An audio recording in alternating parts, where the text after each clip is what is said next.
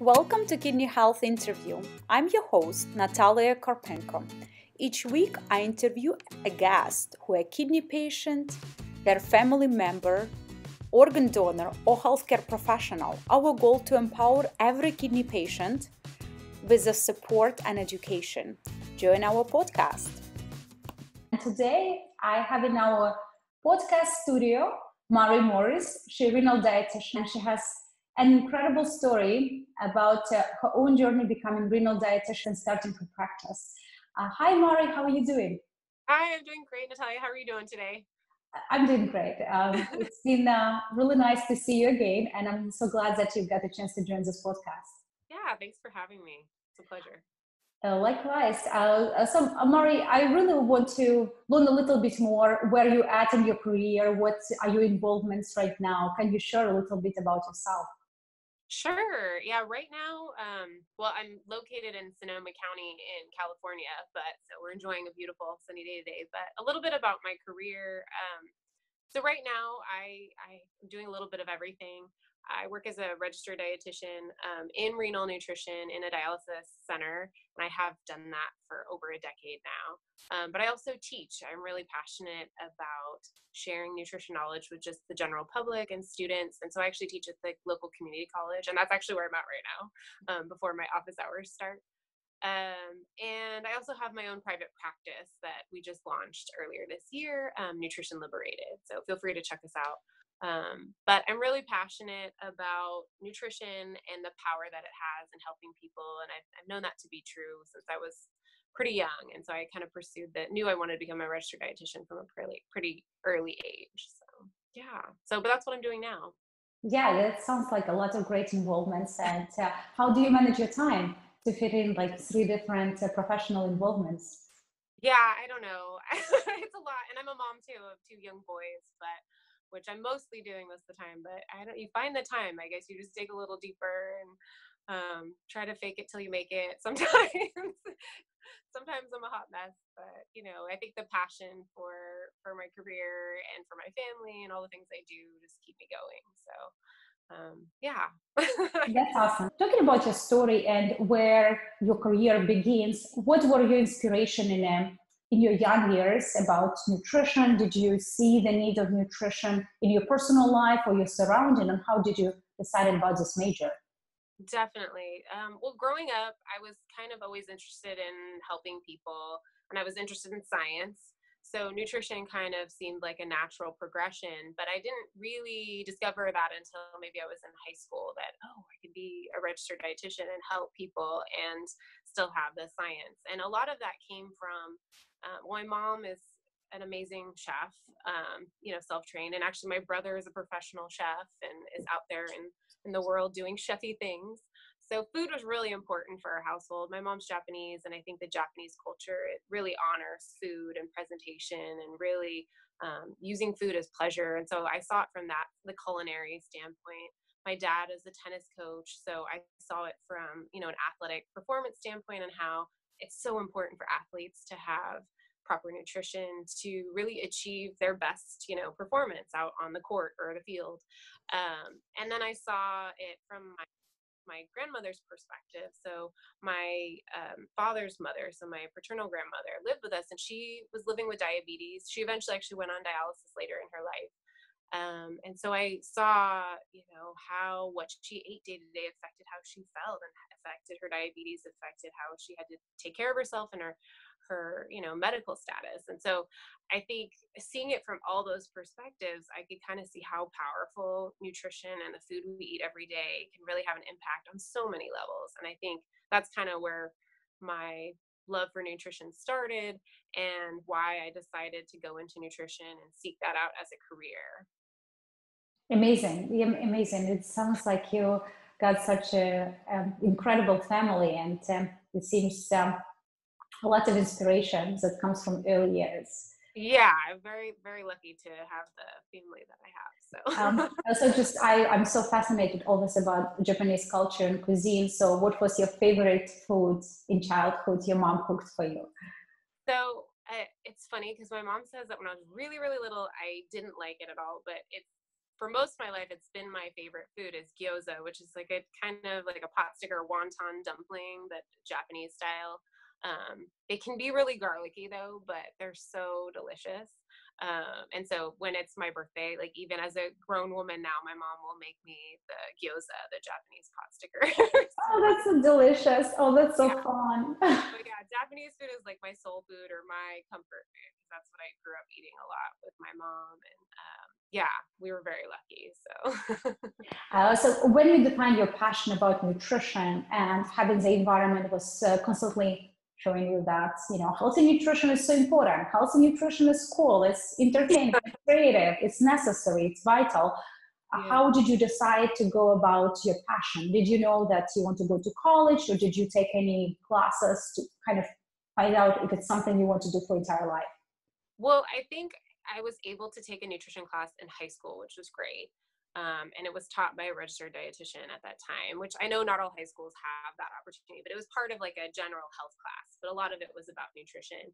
And so there was partly that. And I remember one of my best friends' moms just reflected back to me because we were just sitting around a table talking about food, and I was just spouting off like, hey, did you know that this food has this vitamin or this benefit that's good for this? And she's like, you should become a registered dietitian. And to me, I was like, what's a registered dietitian? And so that actually probably is what spurred my first interest in seeking that out as a profession, because in my mind I thought, oh, maybe I'll pursue being a doctor. But when I kind of learned about what registered dietitians do, I thought, wow, that's really interesting. And I love food. So it kind of marries the two passions that I already was starting to cultivate as a young age.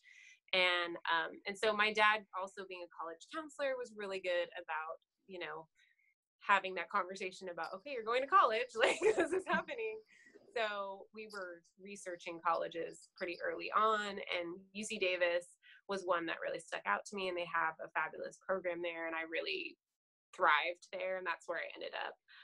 But I had set my sights pretty early to go there to study nutrition. So UC Davis tend to be very competitive college to get in. And how was the preparation process? Was it very time consuming to prepare for the exams? So Davis, I'm trying to remember because it was kind of a while ago. But yeah, I mean, it was at the time. I think now it's probably even more, there's more involved for students now trying to get into college and pursuing things. But, taking the SATs and preparing your, your resume, your experience, the essays you had to write, the applications, the application fees. There were, I think, a lot of little things, but I'm definitely a list maker. I love checking off lists. So as long as I knew, the path that I needed to follow, I think it was within my realm of capabilities. But yeah, I think it was a stressful time at that, but for that time in my life. But yeah, I'm so glad that I went to UC Davis. It's been a positive experience. And I went back there for grad school, and partly because that reason. So such a positive experience. So you mentioned your passion for science, and you said that's why diet and becoming a dietitian was kind of no-brainer. Yeah. So tell me, how did you actually decide to go into renal nutrition, since there are so many choices for registered dietitians, and renal one tend to be so challenging and quite complicated. Why did you take the biggest challenge?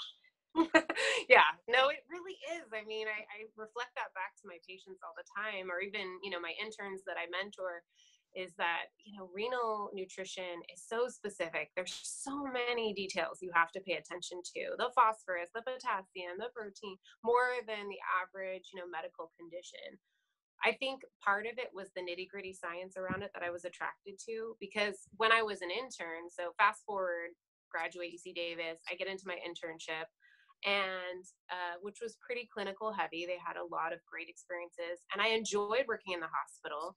But when I was able to do a rotation in a dialysis center, and I met an amazing mentor at that time, Carolyn Parker, and she's still a dietitian today, but I really saw how you could build long-term relationships with patients in renal, but still get that science, nitty gritty, like science nerd, right here, bit of it, because I love, just marveling at the human body and how complicated it is. And I think you still get a lot of that in renal, so the clinical side of it.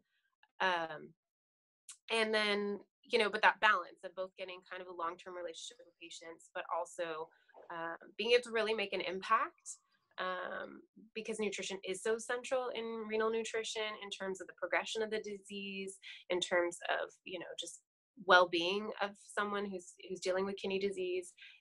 It really makes a drastic difference when you make those changes.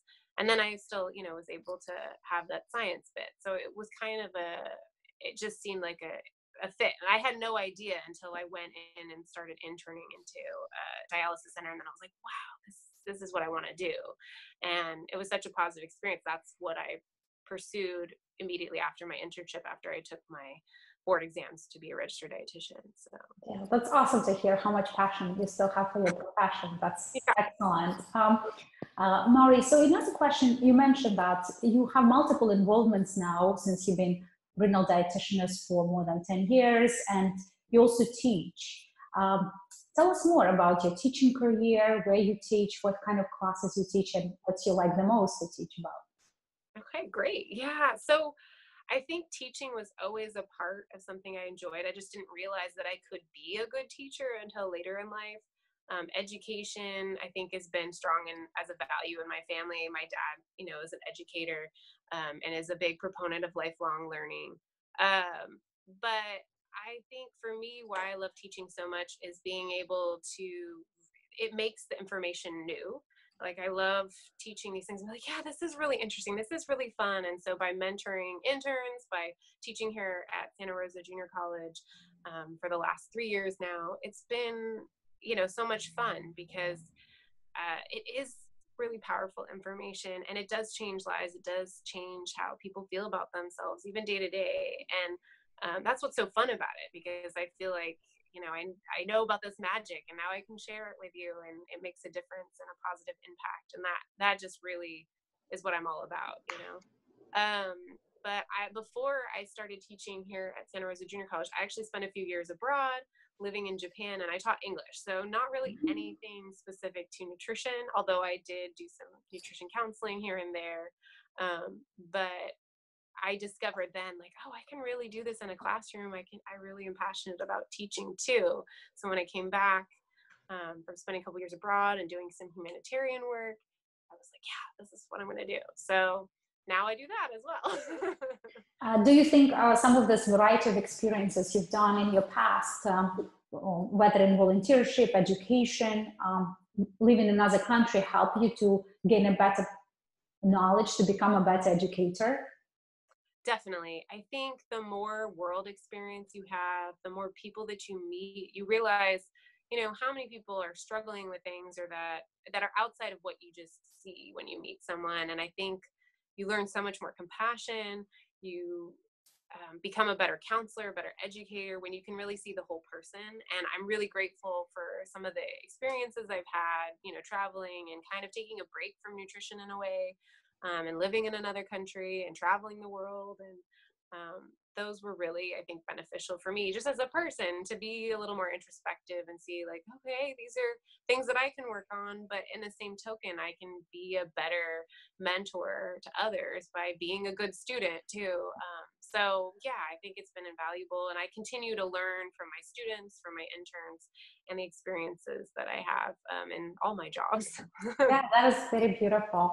And Mary was focused on your own business right now. How did you decide to run your own practice? Because since you already have your hands full, but was it some passion that you just saw from your family doing entrepreneurship, or you just felt there is some need in a place that you want to provide and that maybe not fully addressed? Yeah, I think a lot of those things. I think you touched on quite a few things. So, in my family, my brother's an entrepreneur. He has his own business, his blog. He's a chef. He travels the world consulting. My mom, though, I think has really been inspiration for both of us. And, she came to this country in the 70s and had to she built a business from the cutting room floor up. I mean, she has her own fabric business, but it started with scraps. And I think about her so much now that I'm a mom. like the things, the sacrifices that she made, and like how many times she'd be up so late at night doing things for us, for her business. And I kind of am starting to understand, that passion that she had to do this entrepreneurship. And so I think I have a little bit of her in me as well, as I'm discovering. But I think I always in the back of my mind wanted to start a private practice, if for nothing else, to see if I could do it, But being so passionate about nutrition, I wanted to be able to kind of do what I wanted to do and serve people, patients, educate people, and kind of do it my own way, I guess. And so part of that kind of started, or more seriously thinking about it, was back in grad school. So Jenna and I, my business partner, we were in grad school together, and we were both like, yeah, I really want to do this private practice thing. There are ideas I have, things I want to do with this. But we both were a little bit, I think, nervous to do it on our own. So together, two heads are better than one, I think. We decided to create this private practice, and over the last couple years had been toying with certain ideas. And I had a couple babies, so things kind of, the process wasn't a straight and narrow road. It was kind of a labyrinth of things. But we finally launched, and we're learning so much about owning a business and doing private practice. But it's a lot of fun. There's a lot of exciting things that we're looking forward to doing. But yeah, so I think that's in part why we decided to do it. It always had been in the back of our head, and we're like, why not now? We might as well. But yeah, I agree. I am a little crazy, right, for throwing this on top of everything else I'm doing. But I think that's just how I roll. Yeah, so it's really incredible that you have a role model as your mother that just taught you from young childhood what should you do to succeed, to have your own business, kids, and just get balance in everything, and still influence good habits about healthy Japanese diet or overall healthy diet. That's a lot. I'm not perfect, and I don't try to be perfect, but yeah, it's just, I think I get excited about a lot of things. And so I've always been this way. I want to pursue so many things. And I think where I have to kind of practice some self-compassion is to slow down sometimes. And so in my adult life, I'm learning, to balance those things, because I want to pursue everything. I want to do everything. But Amari, so one question, very often in entrepreneur community, people compare their own venture to having a baby. So since you have two young boys, do you feel you have a third baby, or is it less challenging than having a kid? Yeah, you're right. And I actually, a friend of mine who owns a restaurant had once described that being a restaurant owner is like having a baby that never sleeps, right? Around the clock things can happen. And I think that's kind of true with being an entrepreneur, especially in the early stages, because you don't know what you're doing half the time. And as a new parent, it's very similar. So you have all these worries or what ifs. And you feel very like in an unstable stage. You don't know what to expect, but you have to put a lot of effort in, and you're learning so much through the process. So I think it is very similar. It's still different, but very similar. And so in my mind, sometimes, yeah, I think, I had my first son in 2015, my second son in 2017, and then 2019, I had my third baby, my private practice, my business. It's definitely keeping me busy. Yeah, so much to come, right? Yeah, but I'm excited for the growth that to happen. So yeah. So kind of going back to your professional side, and you mentioned that right now you're focusing a lot on maternal nutrition and also the pediatric or kids nutrition. Is it something that you think you will be pursuing with your business, or that is something just you can see that's so much needed and maybe probably addressed? Yeah, I think early life nutrition is so important. And I think there needs to be more resources out there for parents and families, caregivers. But one thing I'm really passionate about is actually pregnancy nutrition. And I kind of obviously have been pregnant a couple times and can see the value in, proper nutrition. But then, looking at it, when grad school, learning about, just the depth of the importance of nutrition and development and certain windows of how critical nutrition can be. And I feel like as a mom, as a pregnant woman, I was the most motivated I'd ever be to make, life changes or health changes. And I find that to be true with clients that I work with. And so it's kind of a great time to really make a big change for people in their health if they haven't, already committed to, taking care of their bodies through food. And so during pregnancy is a great time to help people learn those skills and become more confident in, nutrition and taking care of themselves. So yeah, it's one of the areas that we focus on because obviously my master's was in a focus on that. But yeah, I enjoyed it a lot.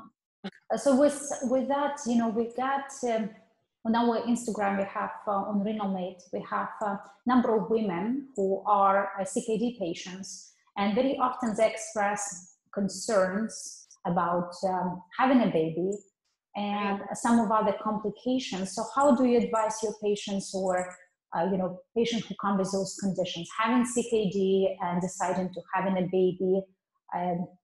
How would you advise them to go about it? Yeah, I think you, like any woman, right, going and deciding to have a baby can be a really scary process, whether you have CKD or not. I think we need to support women, pregnant women, as better than we are now, and I hope things change.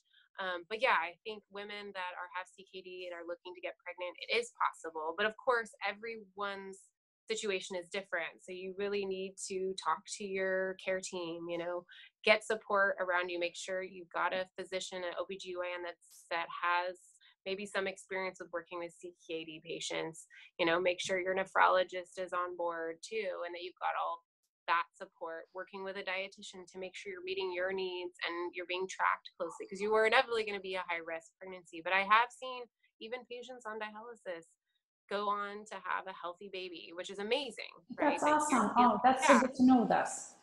Yeah, that even in something that can seem so bleak as end-stage renal disease, life can be birthed out of that, which is amazing. And I think it speaks to the resilience of women and just the power of, having medical support through that process. And it is possible, but of course, everybody is different. So, proceed with caution, but, it doesn't mean that you have to give up some of the dreams that you have if that's something that you want to do.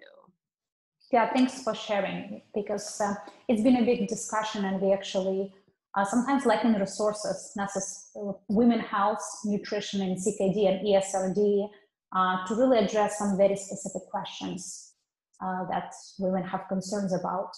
Right, understandably, yeah. So what also it seems like a very unique synergy, working with a maternal early life nutrition and having more than a decade experience in CKD ESRD space.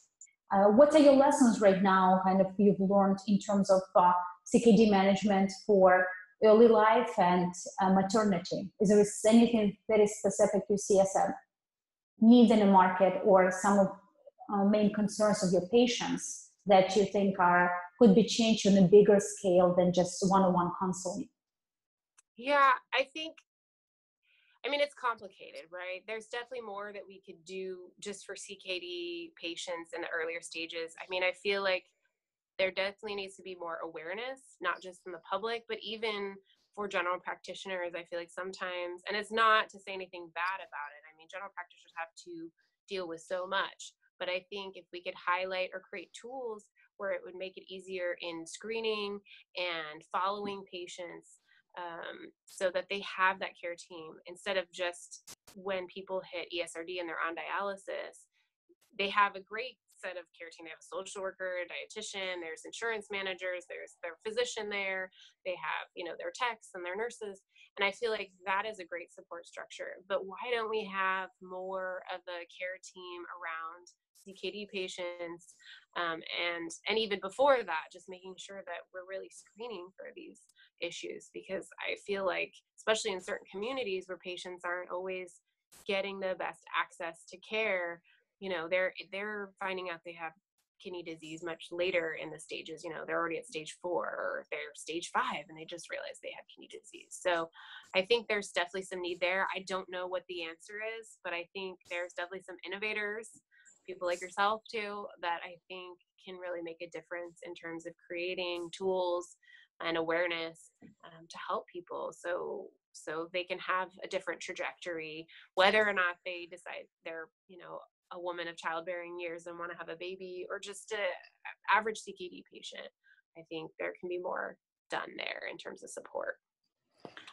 So since we're talking about some of the ways of prevention and early detection of CKD, what will be your advice? So with some of our audience who might just start learning about kidney disease and understanding that's usually a disease that is hidden and some symptoms are maybe less evident, what they should be concerned about? Is there any early symptoms they can start looking and kind of getting concerned, and what they should do after that when they detect any of those symptoms? Right, and some of the symptoms you might not put off as anything extraordinary. So two of the biggest diseases that cause kidney disease or lead to kidney disease is unmanaged diabetes and unmanaged hypertension or high blood pressure. And, a third of Americans have hypertension, and a lot of those people don't even know that they have it, because hypertension or high blood pressure is kind of a silent killer, they call it, because you might have headaches or lethargy, or fatigue. And so those things could be, attributed to so many reasons. But I think getting regular checkups with your physician, or even going and getting your blood pressure checked, whether it's through a community health center or at the local pharmacy, a lot of times they have blood pressure cuffs. I mean, that's one simple way that you can monitor your own blood pressure. And you don't even necessarily have to own a blood pressure cuff. But I think that is one simple way to find out if you have a risk factor like hypertension.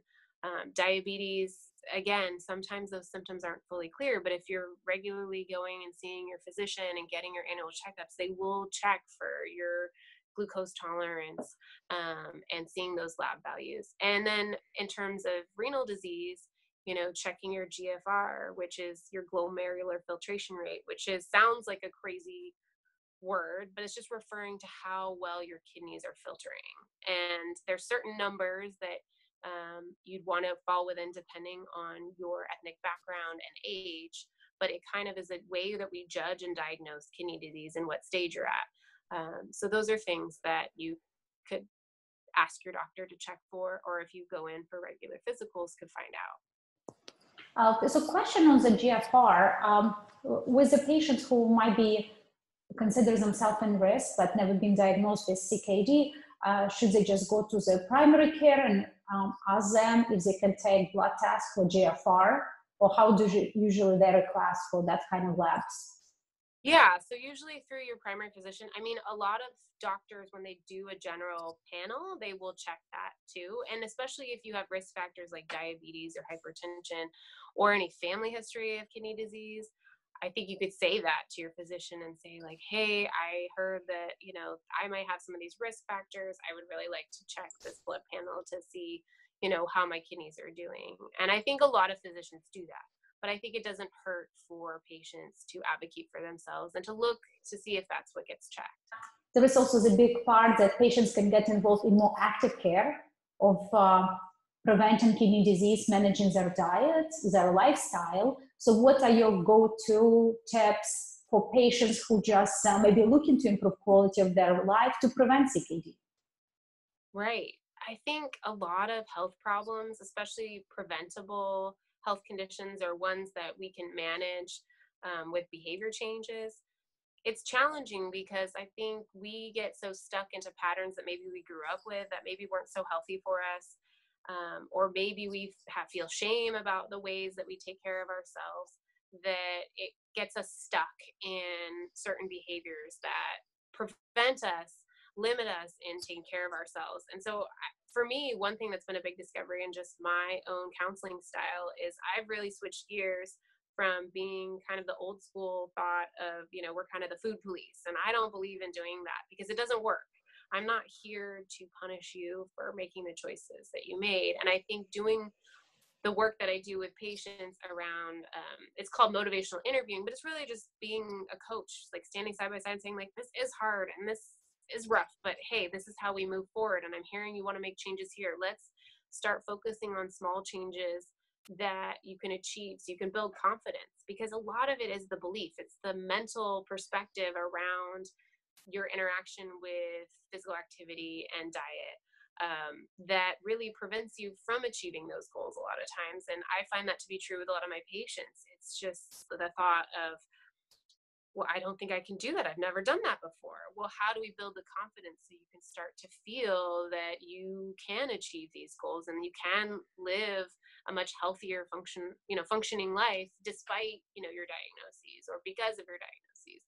And I've seen that time and time again with my patients, make that shift, that mental shift, and really start to build on and build momentum in improving their health. But I think it really starts with thinking differently and having good supportive people around you to start building those positive goals, working with, a social worker, working with a dietitian to look at those things and take the time, because that's self-care ultimately, right? It's taking that time to those little day-to-day habits that really add up, and staying motivated, which can be hard. We're human, right? But I think looking at the inhibiting factors that stand in the way, look at the barriers and look at the reasons why we are motivated. Maybe it's our family. Maybe it's getting to that, family member's wedding, or being able to physically do something like do a 5K. I mean, who knows what that goal is, but having those in mind and reminding yourself why you're doing this, because change can be really hard sometimes, a lot of the time, let's be real. But I think having someone to kind of guide you through that can be really beneficial and helpful. And I've seen it really work for a lot of my patients that I've seen.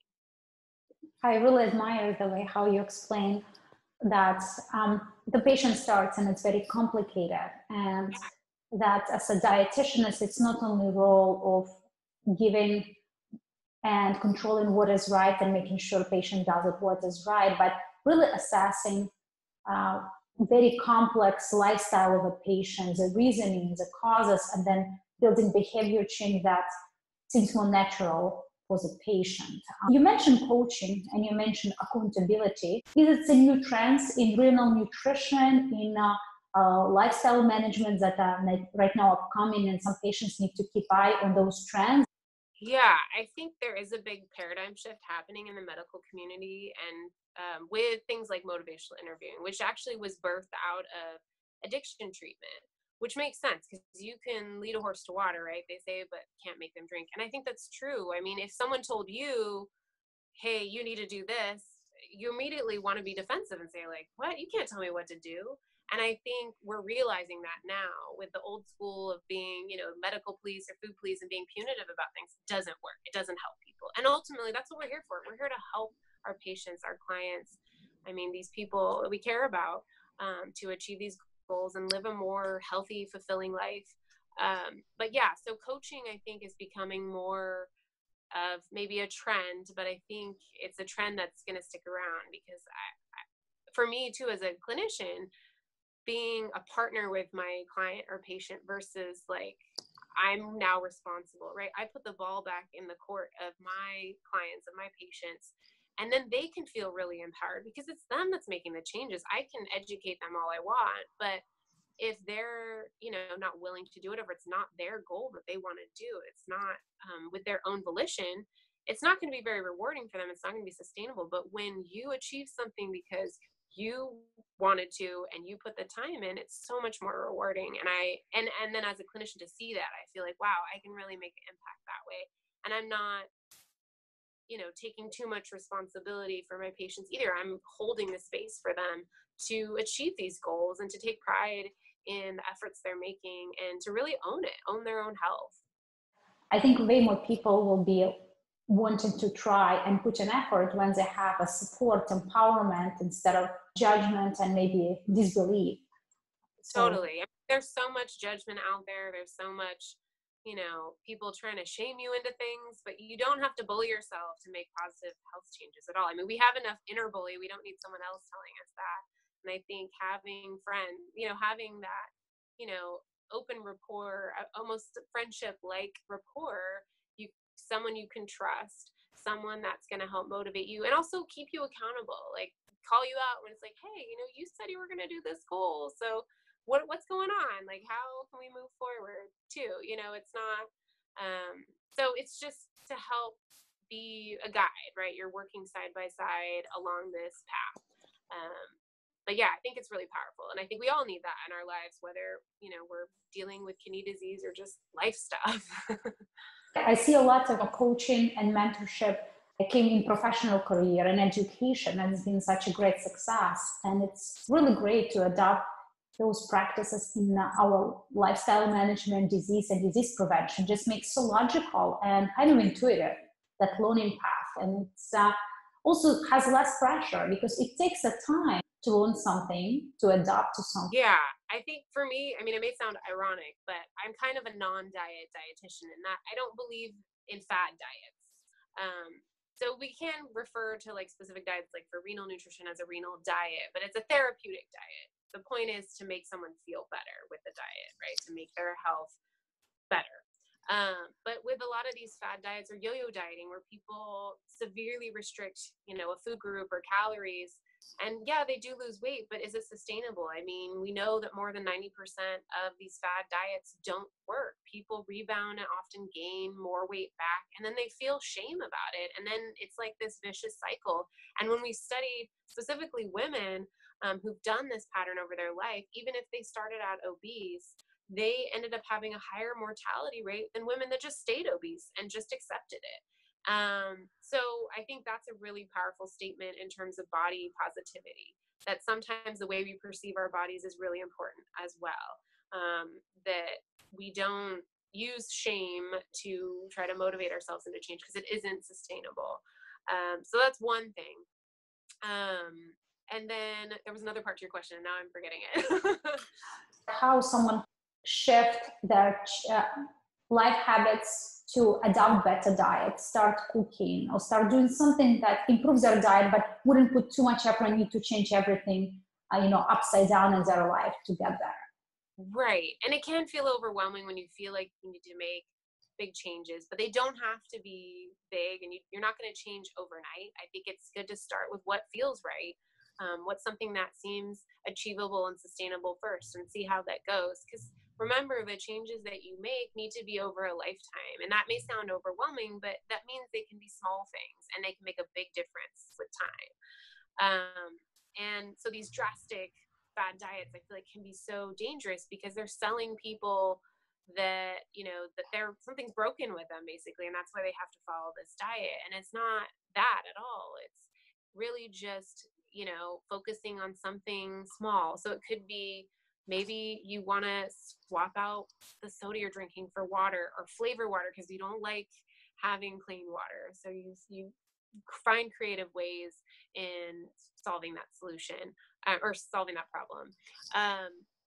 Or maybe you want to try to cook more. So it's setting some small goals. And I think it really depends on the person. But when you do achieve something, you know, short term, you know, set a goal for the next 2 weeks or the next month. Like you're just going to try to meal plan, or you're going to shop at this store, or you're going to spend time on Saturday night for 1 hour and you put it on your schedule to plan what you're going to eat for the next week. So you don't stress about it or then end up, you know, eating out or getting something quick because you don't have anything at home to eat, or because you didn't budget, or, you know, things like that. It's trying to prepare yourself for the things, the changes, the turns in the road that can happen, you know, in day-to-day life, can be really positive too, for patients.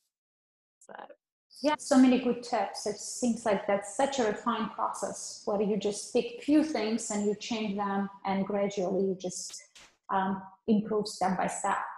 And just a couple trends I want to run by you and see what your thoughts are. Just from so there have been a big trend of health juices. There are so many health juices, health smoothies, and they're certainly very expensive too. They promote a lot of nutritious value in them. Or what do you think about those kind of foods for meal substitution, or just in general having a fresh juice, or some kind of brands that have very similar nutrition value?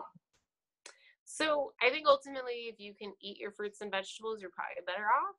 And they are really expensive. So I feel like sometimes people think that it's more desirable because they put this big price tag on it. But for the most part, I don't really advise people to do juice cleanses. I mean, your liver, your kidneys detox your body naturally. You don't need to juice cleanse for 2 weeks to be healthier. And for some people, especially even CKD patients, that could be really dangerous to deprive yourself. So of food and only drink juice. Now, if juice you have from time to time, I think that's fine. And if it can be a really pleasurable experience to have a fresh pressed juice, but I think the hype is oversold for sure in terms of the benefits and things like that. Okay, I got the second one.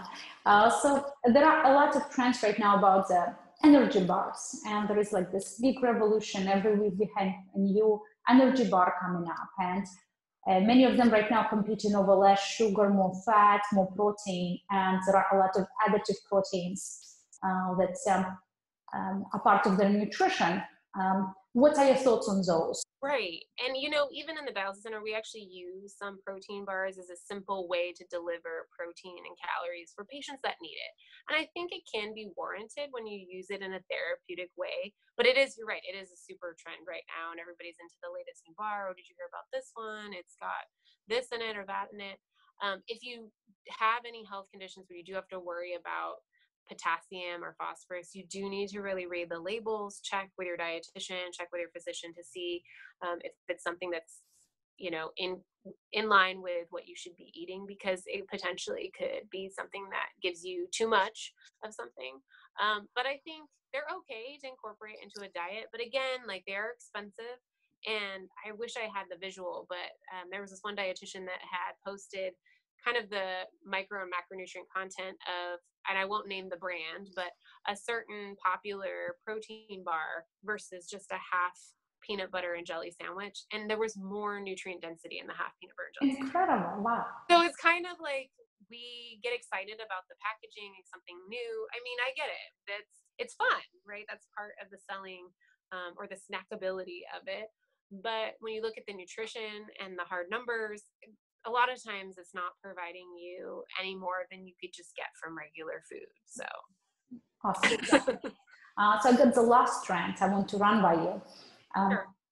So in the renal community, there is certainly a big concern about phosphorus intake, and dairy products tend to be the ones that have a high phosphorus, and there are a lot of need for substitution or reduction. So market offers non-dairy yogurts, non-dairy butter, non-dairy cheese, non-dairy milks.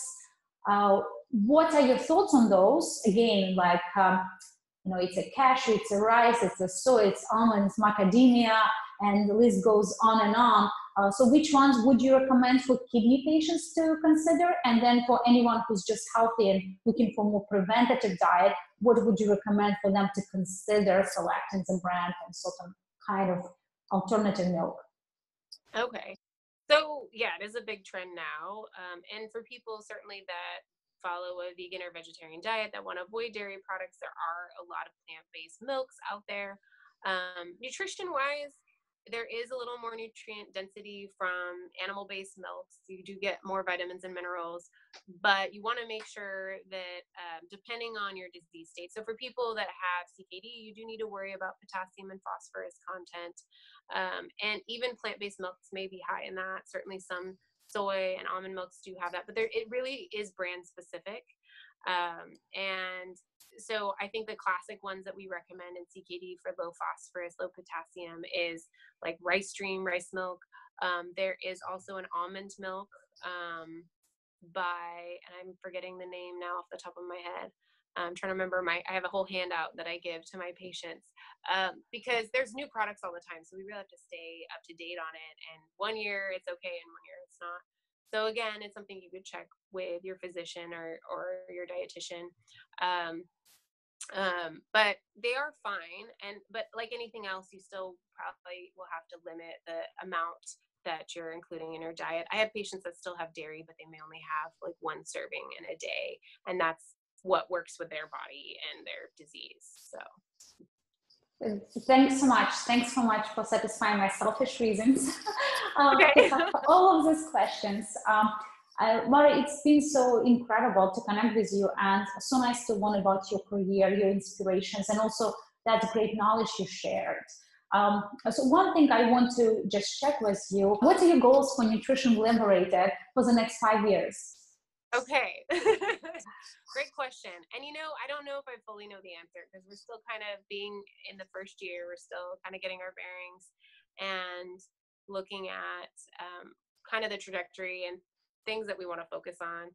Of course, we're doing one-on-one counseling. We're doing workshops, but I really want to start developing more online classes because that is definitely in my wheelhouse as a teacher and instructor, and the ability to maybe share more of this knowledge in a fun, very digestible way that's accessible for people that may be more affordable as well. Because sometimes the one-on-one counseling the price tag can be up there for sure for some people. And I understand that. So to reach a bigger audience, I think one of the things we're looking at is developing some online course modules for the general public, but even maybe considering tailoring some, 15-minute videos you get weekly in your inbox or maybe even daily one day for physicians too, to stay up to date on nutrition out there. And I think there's a need for that as well because they're so busy.